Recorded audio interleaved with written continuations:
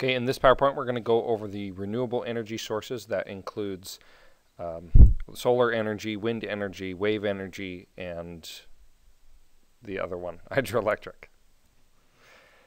Okay, as a quick review, don't forget that power is equal to work over time, or in other words, work is how much your energy changes, so change in energy per unit time. We're going to use that a lot in this PowerPoint.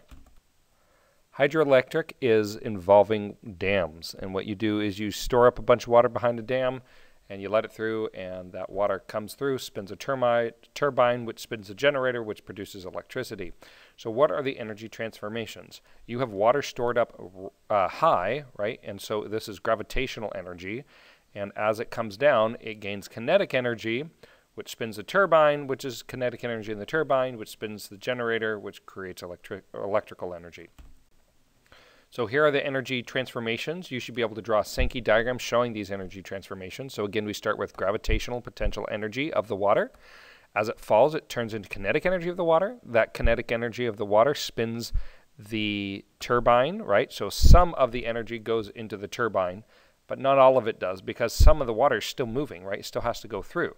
So it spins the turbine, some of the energy goes in the turbine, that energy then turns into electrical energy.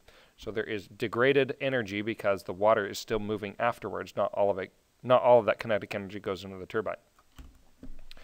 Okay, there's another way you can get hydroelectric energy, and that's with a thing called tidal storage. So what they do is they put up, like where there's a bay or something, and if there's a narrow opening, they'll put up a dam at that narrow opening.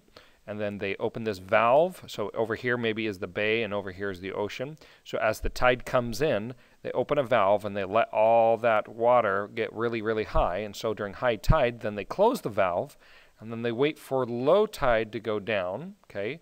And then once it's low tide on this side, the water is still high over here, so then they can open up the gate and they can let it through, and that change in gravitational energy, they can get energy out.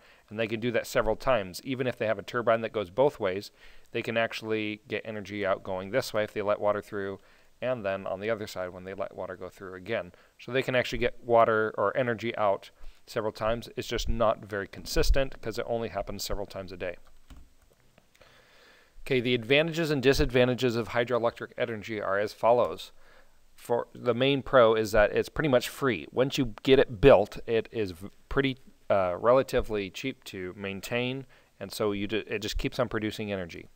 Also, it's inexhaustible. Water's always coming down on mountains. It's also clean, meaning it doesn't produce CO2 or other elements that pollute the air, or even other tailing elements like in other waste elements like in nuclear power plants. Some cons are that it's very dependable on locations. You can't do this everywhere. You can only do it in certain locations. For example, Washington State is a very good place to do it because we have lots of mountains for water to come down, and we also have a lot of rain. So it's an excellent location for hydroelectric. However, other locations aren't as good. It also requires drastic changes to the environment. So whenever you build a dam, you're basically taking something that wasn't a lake and you're turning it into a lake. So if you've ever driven out I-90, there's a dam up there over near the pass, crossing over the mountains, and during the summertime you'll see a lot of dead cut down trees, and in the winter you'll see a giant lake there. So because you can't see the cut down trees, the stumps, it used to be a giant forest there, so during the winter it's nice and high, and then in the summer when they let that water run, you can see what it used to be. It actually used to be a forest there. Other things is that the initial cost is very high. It can keep on producing afterwards, but the initial cost is high. Another thing you need to know about is a thing called pump storage. Hydroelectric energy can keep on producing energy as you get a giant lake, and as you build a dam and get a giant lake, and all that energy comes down through the dam, and you can store and you can use all that energy, and it's constantly coming down. The problem is that sometimes you need energy and sometimes you don't. For example, at night when everybody's in bed, people aren't using as much energy, right? Or there might be certain times of the year where people aren't using as much energy. For example, the summertime, people don't use as much energy as they do during the winter, right? Just to heat their homes as well. So sometimes if you have an excess of water coming down, but you don't want to waste that water and all that energy that's coming from it, you can actually store the energy. So any excess energy you have, you can use to, instead of having water come down and lose gravitational, turning it into electric. You can actually do the reverse thing where you take a pump and you pump it up. So you pump it up into a lake, a high lake into a high mountain, okay, and you store that water kind of like a battery.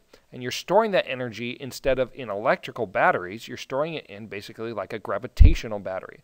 So then later on, maybe you pump it up during the summer months when energy is not needed very much, and then during the winter months when everybody starts turning on the heaters again, you can then let that energy back down, or the water back down, and then turn that stuff back into electrical energy. And that way you're storing energy when you have low peak times or low peak requirements for energy, and then you can pull it back down when you have a lot more requirements for energy. This is called pump storage. Is there an equation in your yellow packet for hydroelectric dam? Let's take a look. On your topic 8, okay, I don't see any, at least, let's see here, where is that energy coming from? It's coming from gravitational, and I don't see any equations that have anything with gravitational energy. So the answer is no. There is no equation for, at least not in your packet, for hydroelectric dam. So how are you going to get that equation when you need to solve things for hydroelectric dam? You just think about, where is this energy coming from? It's coming from gravitational energy, right? So we know, again, power is equal to your change in energy per unit time, right? So we're going to calculate power output by simply taking the change of energy, which is our gravitational energy. So our change in energy, which is gravitational, mgh, and divide it by time. This is the equation you're going to use to calculate the power produced by a hydroelectric dam. And it's easy to remember as long as you know where that energy is coming. Let's do a practice problem with hydroelectric power. Here it is. What is the power output of a 70% efficient dam that has water starting 200 meters high and has a flow rate of about 500 liters per second?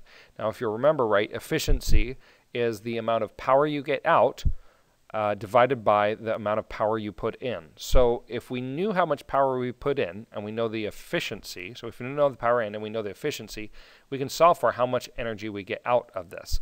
So how is this energy going into our system? It's starting up high as gravitational, coming down and then going through the turbine and then coming out as electrical, right? So the power in is going to be your original gravitational potential energy. So we need to calculate that power going in from gravitational energy. So rearranging this, we just plug in 0.7. We just need to get the power in, then we can find the power out. So we know that power in is going to be gravitational energy per unit time. But in order to solve for that, we need to get gravitational energy. So we know gravitational energy is mgh, right? So let's see here. H, it starts 200 meters high, right? We also know that G is 9.81, of course. The mass, though, one of the main things you need to know with hydroelectric is you need to remember that, because we're usually dealing with water, 1 liter of water is equal to 1 kilogram of mass, or has 1 kilogram of mass.